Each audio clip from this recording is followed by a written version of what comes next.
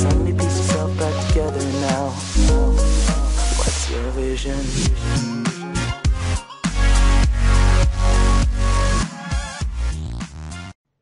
Hello and welcome to Delphi App Dev. On this channel I'm going to be showing you how to make Android apps. So I found it really hard when I was first starting and I couldn't find any YouTube videos, so hopefully this channel's going to just help. So first off, what you're going to need is the add-on pack, because I've already got it. So then you're going to be greeted with this page.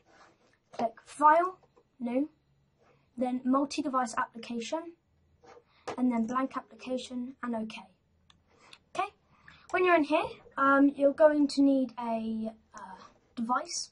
So I'm going to use Android, like I said, and you guys are going to be given no options. So you're going to search up AVD, and the package is going to have installed this.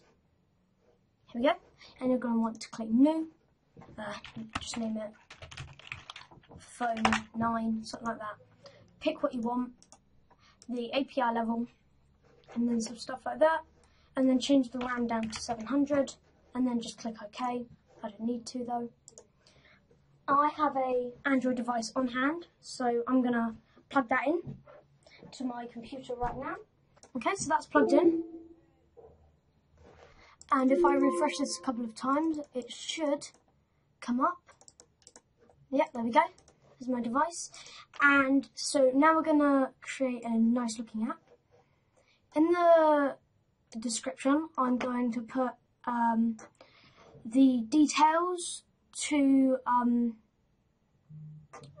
what you need, AVD Manager and the add-on pack. So yeah, so we're just going to create a simple application here. We're going to drag on a button and go into properties and scroll down till we find text, and then I'm going to name this Click Me, and then move over so it's nice and big. And then when they click that, we're going to do show message, open brackets, and then we're going to write you clicked me, well done. Okay, so now what you're going to want to do is make sure your device is connected, or your development device, and run it. I'll be back when that's all loaded. Depending on how fast your machine is, you may get a bit of lag, but it doesn't matter. So I've got my device here, my Samsung tablet, as you can see, and we're going to go over and you can see the click me button.